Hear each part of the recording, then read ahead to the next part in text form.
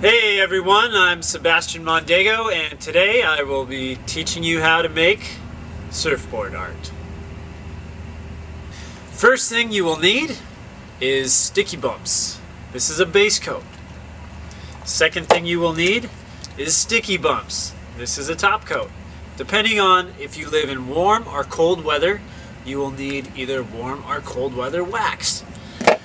Thirdly, you will need this nifty little credit card slash thing I found at the airport to remove the old wax.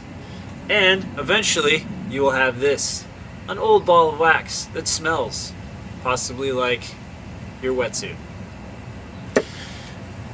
So what I've chosen today for my canvas is my 1967 Slickmeyer board that I've ridden for the last 2 years.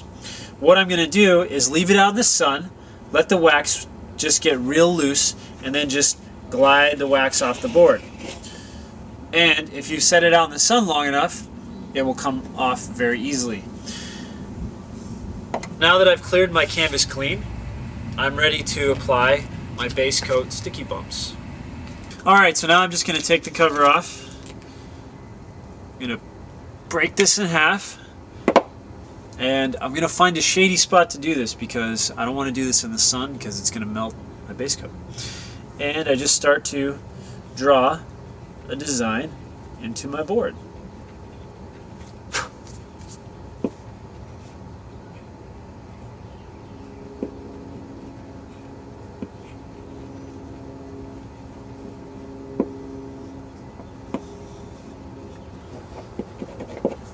As you can see, it's coming along pretty well.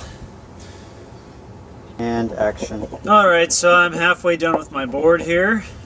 I've got some cool little designs. I don't know what that is. Kind of looks like a jellyfish orange. This looks like a little ghost creature. And my initials. And I always like to make little circles on the outside, right on the rail, so that if I have to, I have something to grab onto because I never wear a leash. Here we are adding our top coat. What I want you to do when you do this is just lightly go over the places that you've already used your bottom coat with your top coat. So I'm taking my top coat and I'm just lightly going over the bottom coat.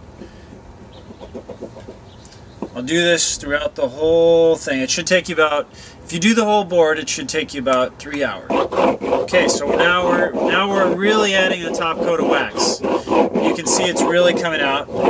This fills in all the little areas that you'll want to have filled in anyways, because if you don't, you could slip off your board. Like this big area right here, it's already starting to show texture. I'm just going to go over it some more. Now it's really starting to show texture. But you still have your design right here. You also still have your design here, here, and here. And if you put the base coat on properly, it should still come out the way you want to.